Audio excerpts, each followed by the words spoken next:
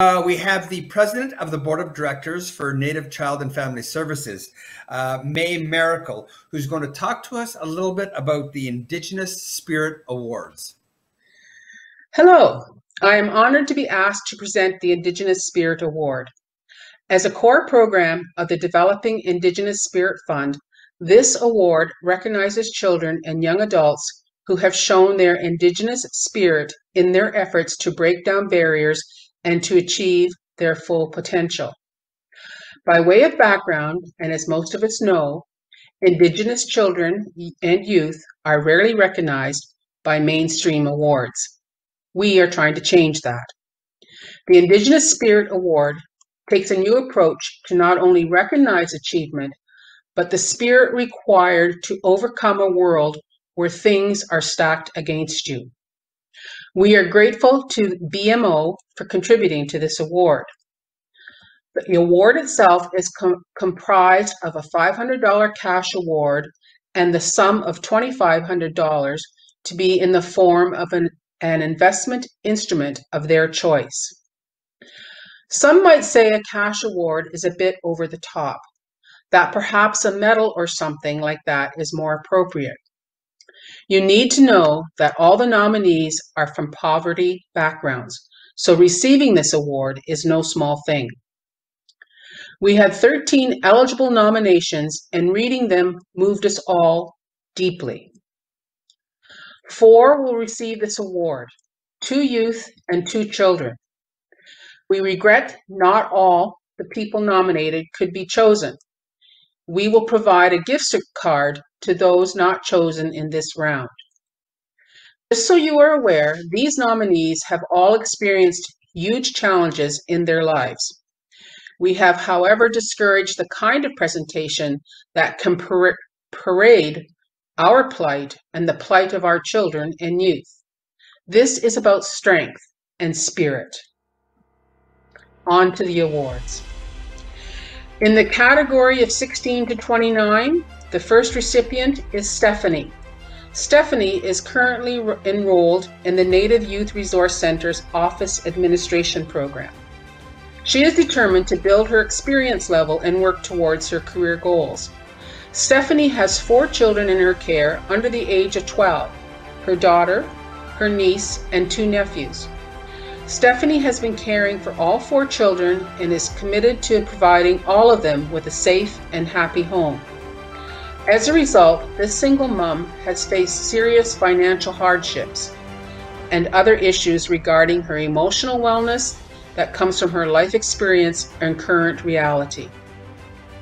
Stephanie is being presented with this award because she has worked tirelessly to overcome all obstacles and to provide a safe and happy life for her 4 children. She has succeeded in keeping a family together, one that likely without her would have been torn apart. In the words of her worker, we have been blown away by the resilience and commitment to her future and the future of her family. Congratulations, Stephanie. Hello everyone, my name is Stephanie Ross. I was born and bred in Manitoba. I'm 26 years old. I just want to say thank you for having me here. So, December 2019 was a life-changing month for me and my daughter, Aisha Diamond, who is now 4 years old with family issues. I was given my sister's 3 children. The journey was a life learning lesson for me. I still had to achieve my goals, and I knew eventually times would get more challenging for me and the kids, and I never wanted to give up on them, and I never did, and my goals. It's been a positive few months lately. I am super proud of myself, and a year later, I would never think that I'd be where I am today. But I never thought of giving up. Actions do speak louder than words. I tell myself I am grateful for the people who helped me. I am super grateful for the people that helped me through this journey and helped me achieve my goals and helped me jump through these obstacles. I want to give a big shout out to Marilyn Stoles for waiting at the end of the tunnel for me. And I can see now I can do anything I put my heart and mind to and my soul. I am proud of myself, and I know my 4 kids watching me are very proud of me. And I just wanted to show them whatever you put your mind and your heart to, you can do it. And never give up.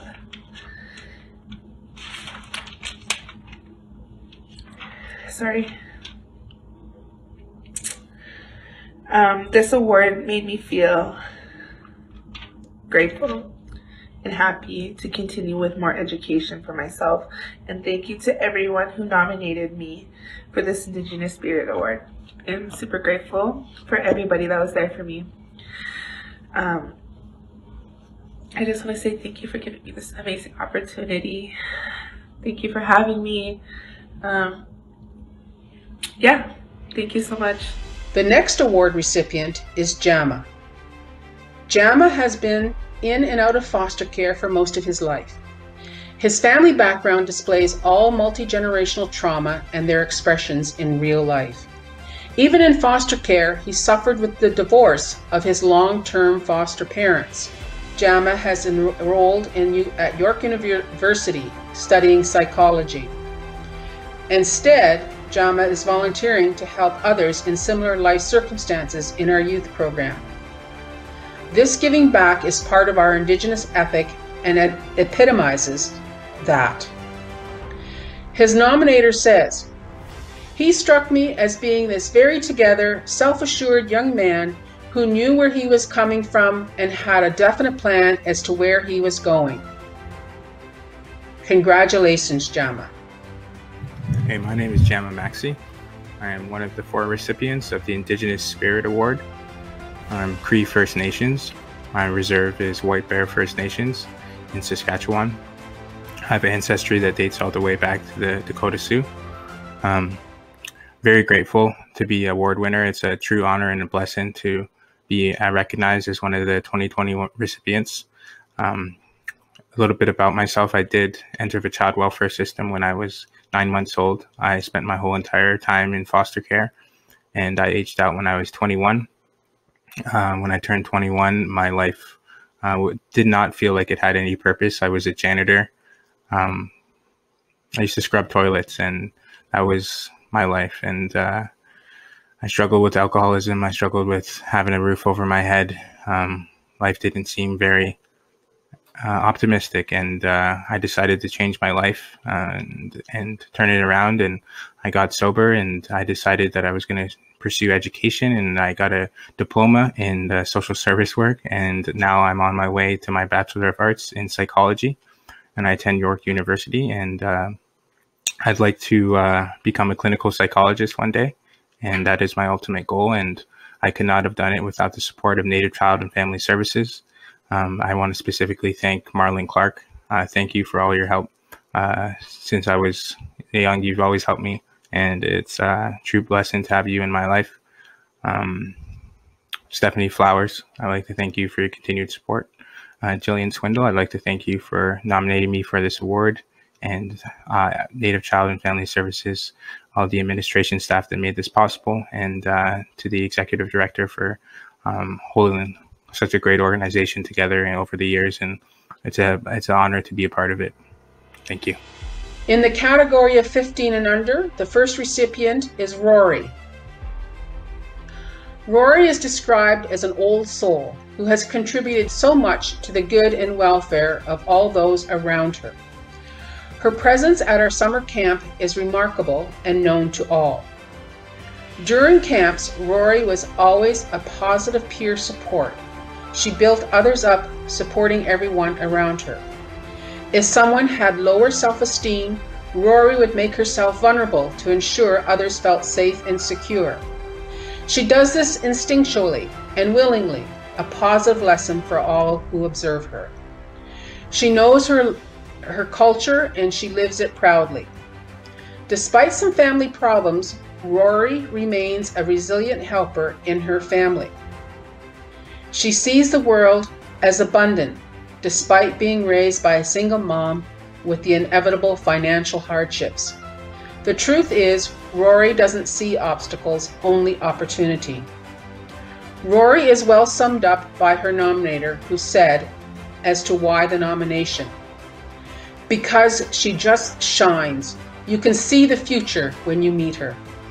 Congratulations, Rory. Hi, my name is Rory, and I'm the winner of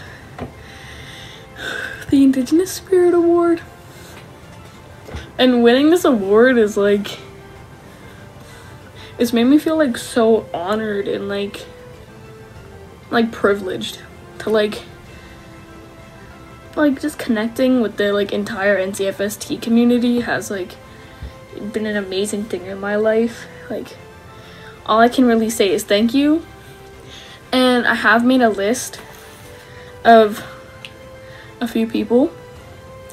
I just want to say thank you to Jen, Sabrina, Andrea, Kevin, Marcus, Tegan, Terry, Chris, and Lily, and of course Pat and Linda. And also I wanted to give a really big thank you to BMO Banking. Like, this is like such a generous gift, and like I thought this is not something I think I would ever like get, so like it's really overwhelming to think that I won. And like this like donation from BMO Banking has like given me such like a head start, and I'm just really grateful. And I just really want to say thank you, and that I love you guys all. And that's like, it's just so amazing. Like, it's such a privileged, like, generous thing to do. Like, anyways, I just love all of you guys, and I just wanted to say thank you again so much for this donation. The second recipient is Christian. Christian was adopted at 8 months. According to his mom and others, he is the kindest person you will ever want to meet. One community parent spoke of Christian having a huge impact on a special needs child at his school.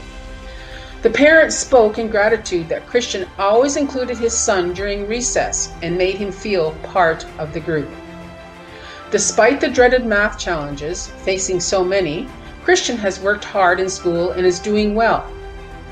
Recently, Christian tested for and earned the prestigious ranking of Black Belt in Taekwondo at OMAC Burlington. This is a big deal for anyone, but for him it showed his true Indigenous spirit. Christian has multiple physical disabilities requiring difficult and painful procedures, and one he has had to wear a painful cast for up to 4 hours a day. He never complains. According to his nominator, Christian, instead of being angry and vengeful, he has chosen kindness instead. I am nominating Christian because despite numerous barriers put in place to challenge him, he has shown continued perseverance and resilience that makes his Indigenous spirit shine bright. Congratulations, Christian. Hello, my name is Christian, and I just found out that I am one of the winners of the Indigenous Spirit Award for Youth 15 and Under. Thank you so much for nominating me, Fiona, and thank you to everyone at Native Child and Family Services who chose me as the winner for this incredible award. Winning the Indigenous Spirit Award is a real honor, as I've never won anything like this before. I was adopted as a baby through Native Child and Family Services Toronto. I've always known that I was adopted, and growing up my mom taught my siblings and I about our Indigenous culture through books, movies, and by taking us to cultural gatherings like powwows at Six Nations and Native Child and Family Services. When I was 7 years old, I was diagnosed with hearing loss. I started wearing hearing aids in grade 2, and it was a big adjustment. Wearing hearing aids always made me feel different, but helped me overcome a lot of things. After I got my hearing aids, I was able to ride my bike, and it was easier for me to pay attention in school and with my martial arts training. I started Taekwondo when I was 6 years old, and it was very hard for me. I often felt frustrated with myself because I found it hard to learn all the patterns and moves, and it was especially hard for me when I saw other kids earning their belts before me, but I really wanted to be a black belt. My mom told me to never give up, and I knew I had to keep trying no matter what. I went to Taekwondo several times a week, practiced at home, and after 2 years of being told I wasn't ready to test for black belt, I finally made it. In December 2019, I earned my first black belt test at Sheridan College, and despite my fear, I was able to break 6 wooden boards on my first try and get my black belt. I learned many lessons on my journey to black belt excellence, like practice makes perfect and I can achieve anything if I work hard enough and focus. My mom and grandparents have always been there for me and have always encouraged me to try my best and work hard. My education is really important to me, and while I'm not sure what career I want to pursue, I really love computers and technology, and I plan to open an RESP with the $2,500 and the rest I'll put towards a new iPhone. I'd also like to say thank you to everyone at Native Child and Family Services Toronto for always being there for me and my family over the years and always helping us. I promise to keep working hard, and I will never let any disability or obstacles stop me from achieving my dreams and goals. Thank you for listening.